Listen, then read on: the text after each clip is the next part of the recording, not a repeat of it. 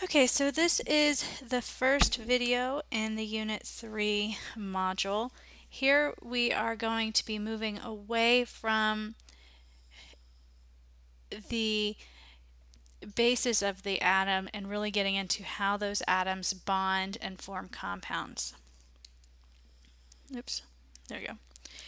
So for this unit, we're going to be looking at differentiating between ionic and covalent compounds. Specifically, we're also going to look at acids and bases, and then we're going to look at what types of compounds we're going to deal with for the rest of the semester, as well as their properties. Now, unfortunately, what that means is we have several things that we need to do. We're going to write formulas when we're given the name. We're going to name compounds when we're given the formulas, and that can be kind of intense. And so we're going to take it step by step here as we talk about the different types. Now, this is the outline for this unit. For right now, I just want to focus on the periodic table. Technically, we did discuss this in the last unit. Oh, for goodness sake. But here we're going to revisit a couple of the trends that are really important for this unit as well. So here's our periodic table. This is not the one you get on your exam, but it is a good one. Remember that we have mostly metals. All of these blue things are metals. We have some nonmetals over here, and then a couple of metalloids. Now, as we look at the periodic table, we have groups or families. These are the columns. They are going to have similar properties. They're going to be properties that are related to one another, but vary only in like how intense they are. If they're reactive, maybe they react just a little bit quicker. Then we also have our periods. Periods are these horizontal rows. These vary, the properties vary in these rows, the same way things can change over time.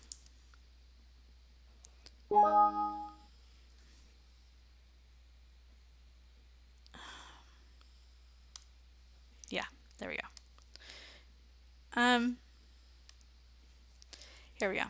Now, we did talk about this before. I know that you've seen it, but I just want to make sure you're with me here.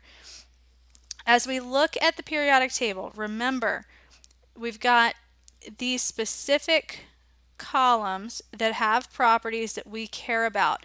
Now, for the most part, when we look at things like the alkali metals right here, they are going to be highly reactive.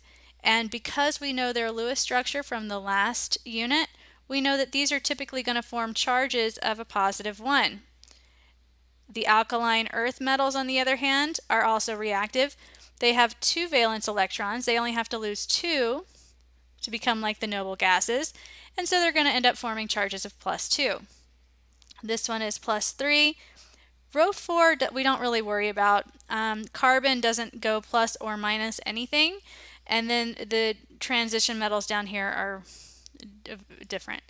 So then nitrogen, phosphorus, those will form charges of -3 because they only need to gain 1, 2, 3 electrons to be like a noble gas.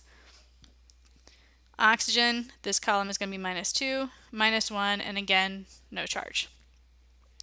And so it's +1, +2, +3, skip 1, 3 minus, 2 minus, 1 minus. Also, for consistency's sake, we always write the number and then the charge. It's not going to be addition or subtraction here. It is a charge, so you do number then sign. Now, as we are working on this, guys, it's a really good idea to go ahead and memorize these rows, groups, which you've already done. But remember that everything over here is a metal. Hydrogen is not included in that. It's not really a metal, but anyway. So alkali metals are group 1. They form an ion with a +1 charge, highly reactive here. Alkaline earth metals, still pretty reactive. They're found a lot in the Earth's crust. Here's this 2+ charge. Transition metals have variable charges, and they're just really neat overall. They're used for so many cool things. Halogens are the most reactive nonmetals. They tend to be always diatomic. They're going to have an ion with a -1 charge. They're going to be your anion, or one of your anions. And then you have noble gases, which are non-reactive because they have their full octet. So remember, guys, this is the periodic table that you get on your exam. I'm not making you memorize where things are. I'm not making you memorize atomic mass or anything crazy. But this is what you have for your exam. And so you can kind of go ahead and write on here if you want, as soon as you get it, plus charge of +1, 2 plus, 3 plus, skip 1, 3 minus, 2, oops, 2 minus, 1 minus. And that's going to kind of give you a instantaneous reminder. All of these are variables, so we will deal with those in a little bit. Okay, so let's go back to some of those trends.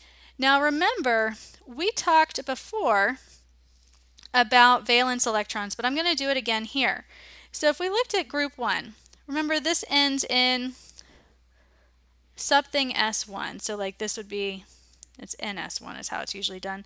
1s1, this ends in 1s2, 2s1, 3s1, and so it's really related. They all have 1 valence electron.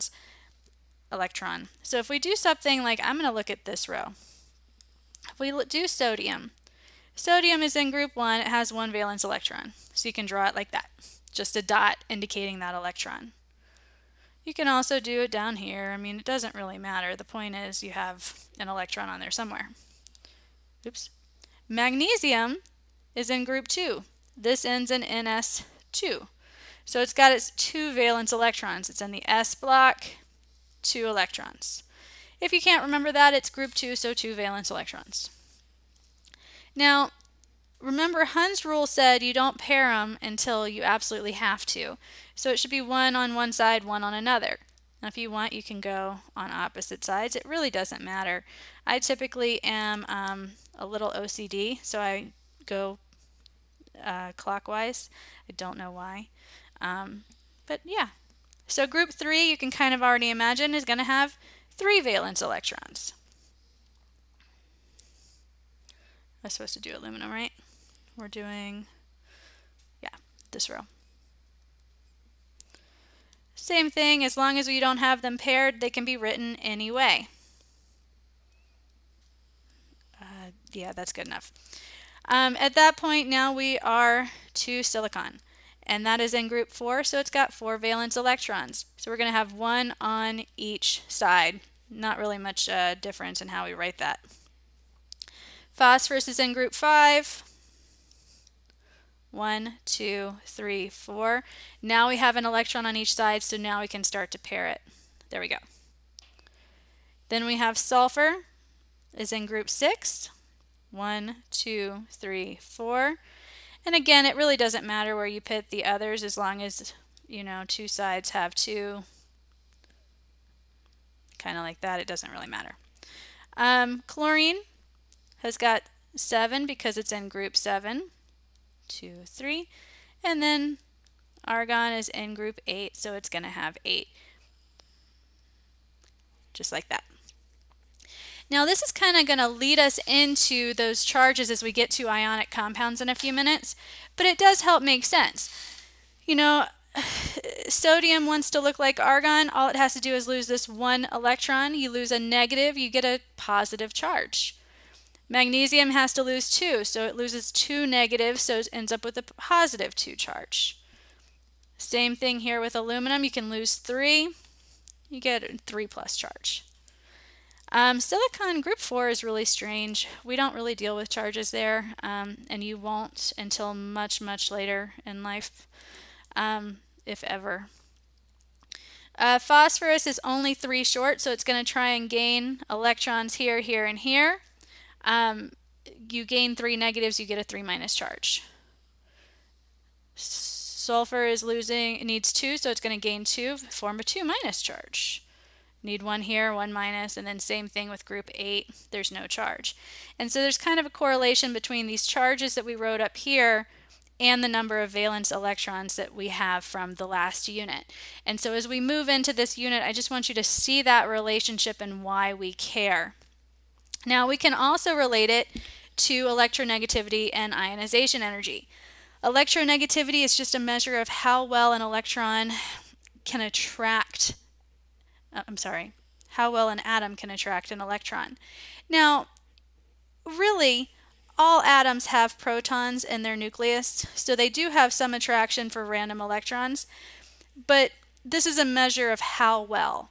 I mean, I can win $1 million. It doesn't mean I can, attract $1 million to fall in my lap. It's a matter of just because it can have it or want it doesn't mean that it's able to attract it. And so the idea here is that as we deal with bonds in a couple minutes, you want to evaluate within the bond who wants the electrons more. And generally, electronegativity increases to the right of the periodic table and up, with fluorine being the highest. And I mean, if you look at, let me go, come on. If you look at the periodic table, this guy has got 9, fluorine has 9 electrons. He's so close to 10. He really wants it. I mean, imagine you had $9, you need 10 to get lunch. You're going to really fight for it. Meanwhile, down here, something like iodine, he still would really like some electrons, but you have $53, you only need 54. You can make do, right? I mean, so what? It's just $1. But up here, this is a huge difference for fluorine, and so fluorine wants electrons more than anyone else. On the other hand, if electronegativity increases up and to the right, on the bottom left, it's got very low electronegativity. And that makes sense because the metals and the things over here want to lose electrons. They don't want to gain electrons. They don't want to pull electrons to it. They want to get rid of their valence electron and be like a noble gas. Okay? And so as we go into ionic bonds, that play on electronegativity is a huge factor here.